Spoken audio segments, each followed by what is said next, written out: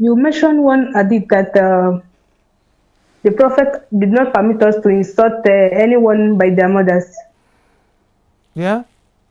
And there is another hadith that narrates that we should not beat the Muslims. Correct.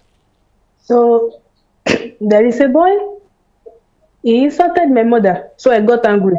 Then I beat him. His mother got angry that why will I beat his son? Subhanallah. His father got angry that why will I beat his son? Yes. I was so angry. That's why I beat his son, because I can't watch another person insulting my mother. Yeah, Maryam, did you beat him really bad? No. Okay. I just hit him a little. Okay. Yeah, it is not permissible not only to insult one's mother, but to mistreat her, not to be kind to her. One should not even call any of his parents by their bare names. Like, Ahmad. Somebody's name is Bilal Ahmad. You say, Ahmad. No, this is not polite. This is haram. Respect your parents. Respect your mom. Respect your father.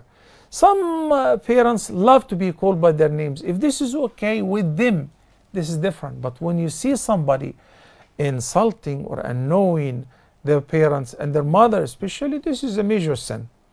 So I agree with you that he needs to be disciplined. But meanwhile, his mother is the one who should discipline him. Most likely he got into this point and he's at ease with mistreating his mother because the mother is not taking an action or the parents are not taking an action. So I understand where you're coming from, Maryam. May Allah bless you. May Allah reward you. But do not beat anyone, please. Let his mother discipline him. Thank you.